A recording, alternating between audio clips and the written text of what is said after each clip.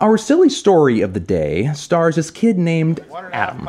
And let me tell you, Adam is gullible. He is so gullible, in fact, that when a bunch of adults decided to cut a hole in the ice for a polar plunge and insisted it would be fun, Adam volunteered to go first. I mean, he probably thought it would be warm. And yes, the adults also convinced him to do a cannonball.